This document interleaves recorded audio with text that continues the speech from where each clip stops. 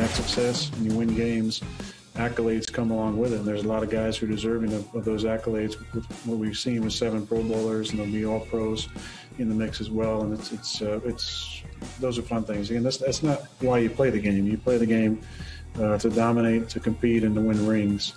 But anyone who says that those things aren't on their mind or not important to them is not the type of competitor that I am. That stuff is important to me, and I do relish the opportunity to be in the mix. That means I'm playing well, and our team is in good position as well.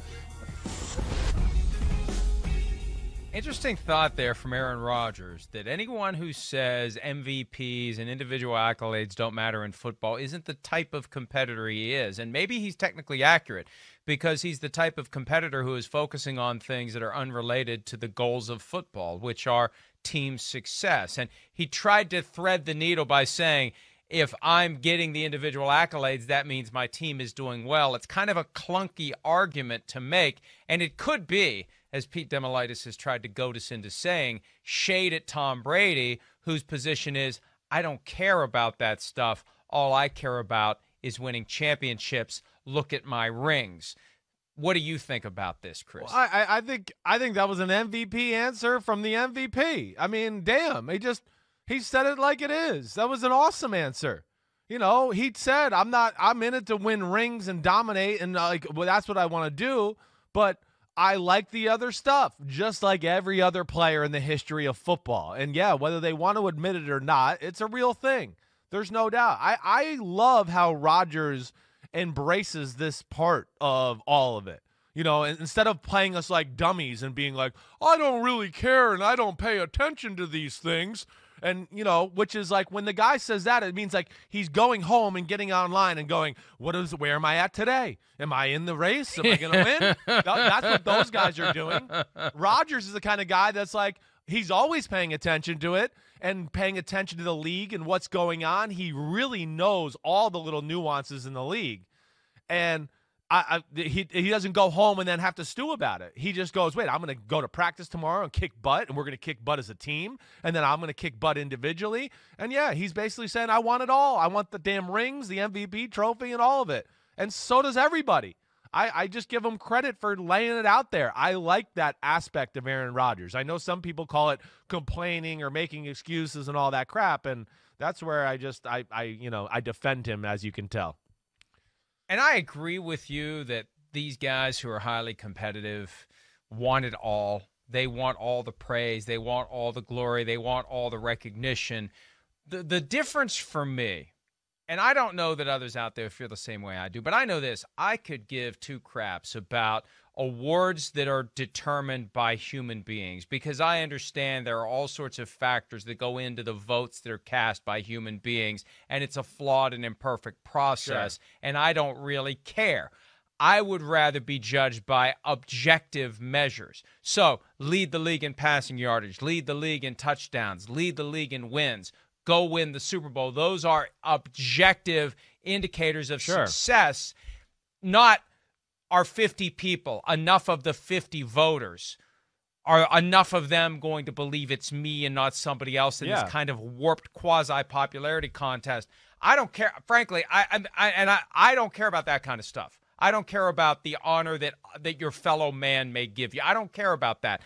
Do your job well, and that speaks for itself, especially when you do a job where it's all measured by how many yards you throw versus how many yards this guy throws. So I think that that's where I'm kind of having a hard time with it, because I really don't think he should care about anything that reporters, sports writers, broadcasters, human beings vote on. I don't think anyone should care about that stuff. Well, that's my opinion. No, I get that. You know, I don't think it's like a make or break thing in his life. I think it's just about, yes, he's an overall competitor and he wants to win at everything. I mean, you know, I spent two golf holes with him out in Lake Tahoe 2 summers ago. I'm telling you, he wanted to whoop the crap out of the course and the guys that were playing with him, and he wanted to impress me and go. He wanted me to walk away and go, damn, that's the best golfer out here. He had an eagle and a birdie on the 2 holes I walked with him. Not saying I'm a good luck charm, but I'm just saying.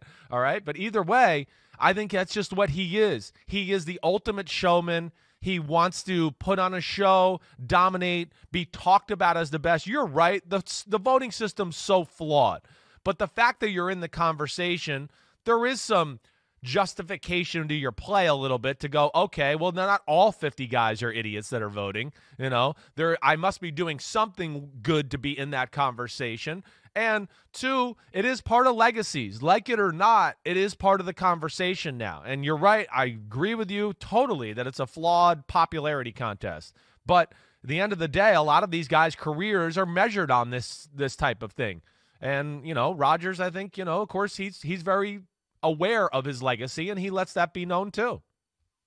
I think far more important to anyone's legacy is winning a Super Bowl and being Super Bowl MVP, not being the MVP of the regular season. And it's been now 21 years and counting since someone has won both. And it was Kurt Warner, the last one to be the league MVP and also win the Super Bowl and be the Super Bowl MVP. So I just think that I agree. And isn't it funny that in adults, in athletes, we admire this intense level of competition that takes over everything they do, from playing gin rummy to playing ping pong to playing pinball to playing video games to playing golf to playing this, playing that.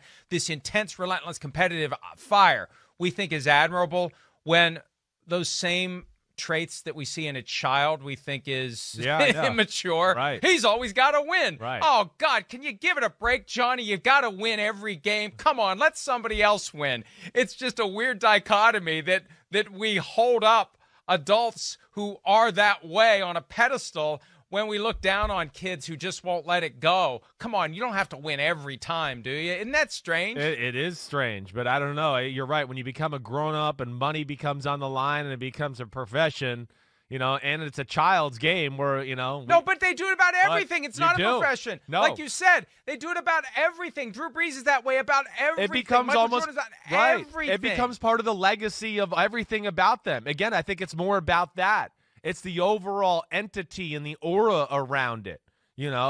John Elway, I was growing up, I would always hear stories. John Elway kicking people's butt on the golf course. I think we've both heard the story about how he used to kick everybody's butt in pool, right? And then one day, this is a famous story I've been told many times, where a teammate beat him, and he was so distraught about it that he sold the damn pool table the next day and got a new one because it was bad luck. That's what psycho type A quarterbacks do that are like Hall of Famers and that kind of thing. They are. They want my dad, not that he's John Elway or Tom Brady, but, my dad did win a Super Bowl and was pretty big time. He's the same damn way. I mean, we could be playing shuffleboard on, Thanksgiving Day, and he's talking crap and wants to let everybody know in the room he's the best and going to kick your butt. That's just part of the mindset of these guys, and I just think it's cool that Rodgers lets us see it a little bit more than some of the other players in football.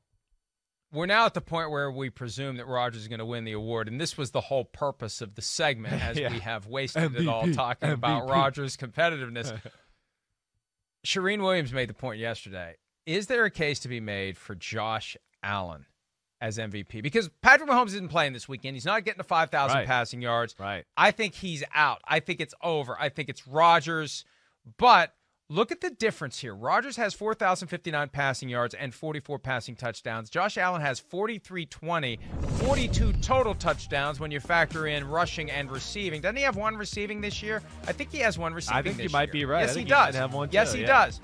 And so I think it's closer than assuming. Yeah, I hear you. Yeah, this is a conflict for you. Well, it is. And Josh Allen, I agree. I mean, to what you're saying and Shireen's saying, I mean, first off, they have the same record the Green Bay Packers do, right? So we know that they're playing at a high level. Yeah, his yards are better. They don't have the run game Green Bay has, but just like all those three on there, Allen has entered the stratosphere of I can carry the team and do things that the rest of you can't, other than maybe those three right there. Nonetheless, he has arrived, and he's in that type of conversation, which is cool. Hi, I'm Mike Tirico, and thanks for watching. Make sure to hit subscribe for the latest news and highlights from NBC Sports.